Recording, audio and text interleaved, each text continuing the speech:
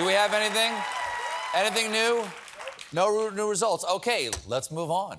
Folks, my next guest is a comedian whose new one-man show, The Old Man in the Pool, opens this Sunday on Broadway. Please welcome back to The Late Show, Mike Birbiglia.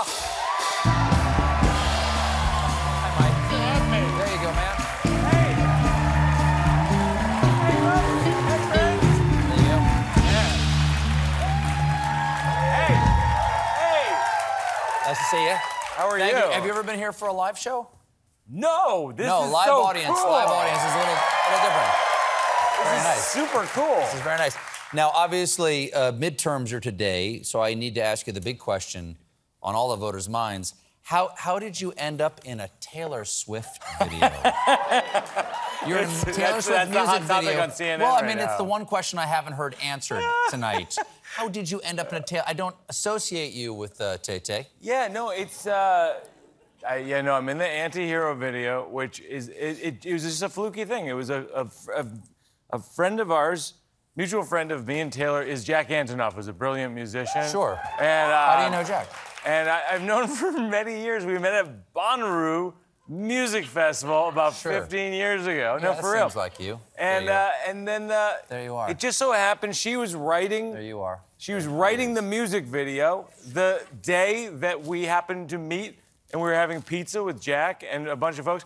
And then she thought, I think apparently in her mind, she thought this is the dystopic version, the nightmare version of what my son would be. And that's my dream come true. That ended up being my dream come true because I got a text from her, I don't know, a month or two later. You got a text from her? Yeah. So you have her phone number? Just sure. Or a burner, of some Did you kind, bring your right? phone out with you? No, I don't. I don't Because have we it. could text her, just say But hi. I didn't even know. I thought maybe I was just being catfish because it's just a number. I didn't have. Did she say, hey, this is Taylor Swift? Yeah. I wouldn't believe that either. Yes, no, I just thought Yeah. it's either Taylor Swift, that would be cool, and then or it's someone catfishing me who's an excellent writer, because she sent the script to the video that's wonderful and very funny, and I thought, this is fantastic. So either way, it's sort of a win-win. I go, count me in, either Taylor Swift or catfish person, and then we shot the video, and I think it's a riot. And it's just, it's super cool. It's just to be a little part of a big, super thing. Now, you've got a new show here. It's a new one-man show called The Old Man in the Pool. That's right. This Sunday. Thanks. Thank you. Oh, my God. At the Vivian Beaumont Theater right up here at Lincoln at Center, Lincoln yeah. Center. Obviously, one more shot of this, Jim, right here. My wife took that nipples photo. to the sky. You're selling. My wife Jenny took that photo, and Wendy McNaughton did the art. Yeah, for real. You're selling it with sex. So, what's the show about? Well, yeah, I'm neither the old man nor the pool.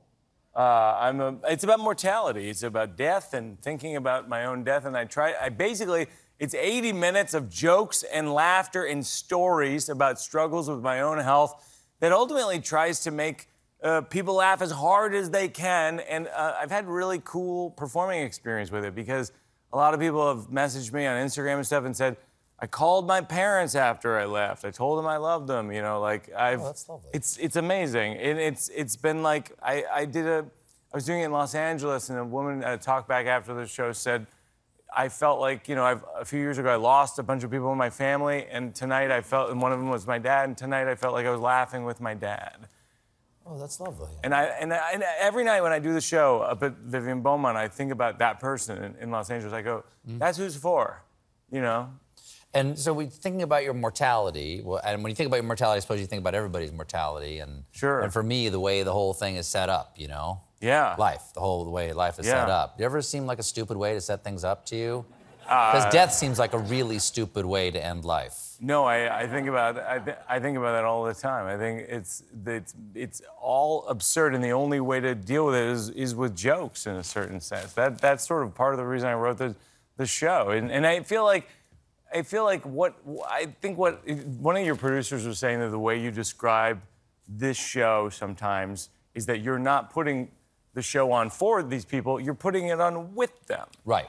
And that's what my show is like, in a way. And there's a lot of, there's some audience interaction, and the goal is that everybody feels like, okay, we're all in the same room together, and we're all going through this very absurd thing at the same time. One of the people at your show recently was Tom Hanks. Yeah. And you know, he's Tom Hanks. Yeah, I know. And did you know he was there when you were performing? I did. He and I were in this movie called A Man Named Otto that comes out at Christmas. It was so good. Oh, that's nice. So What's good. that like to perform with him? It was cool, but also scary. You know the phrase actor's nightmare? Yeah, right? sure. It's the idea that you don't know your lines. You don't know your lines. You're late, you missed your cue, whatever. Yeah, so I had that, but it was with Tom Hanks. Like, I was on the set of this movie, and it was like this first shot of me in the movie, and they were like, you need to drive the car around this corner and then come up, and then the crane's gonna come in here, and then Tom Hanks is gonna come to your window, and he's gonna say blah, blah, blah, and you're gonna say blah, blah. And I did it, and blah, blah, blah, and I drove around the corner, and I opened the window, and there's Tom Hanks, and I blanked sky high, nothing, literally nothing. And it was so funny because, of course, here's this guy I idolize. I grew up with Apollo 13 poster on my wall, you know what I mean? Like, and I'm like, this is the nightmare, the actual nightmare. And he, you know what he did to me? He did the thing that sometimes actors do to be generous. He goes like, he tried to feed me my lines. He goes like, how do you feel about me? Do you think I should move from the neighborhood? Oh, no. Oh, no. I know, so sweet. He treated you like a slow child. Yes, and then it was a wonderful experience over, like, the movie's amazing, and then he came to the show the other night, and I had this idea for a TikTok, because every day I would show up to set, and he would do jokes from my specials to me. Like, I have a bit about someone thinking that I'm someone's brother, and so he would go, "You're Joey Bag of Donuts' brother." And he would do the bit for me. And I was like, my life is so surreal. Tom Hanks is doing my bit for me. And I was like, that'd be a funny TikTok. But I was like, I can't say this to like this Oscar award-winning actor. Do you want to do a TikTok? Yeah, I can't do it on the set of his movie, but I can do it backstage at my show. So I did it. I asked him the other night. And then we did it. We got to actually run here because it's a live show. Oh, yeah. It was wonderful to see you, Mike great to see you, Birbiglia. Stephen. The Old Man in the Pool is at the Vivian Beaumont Theater through January 15th. Mike Birbiglia, everybody, we'll be right back.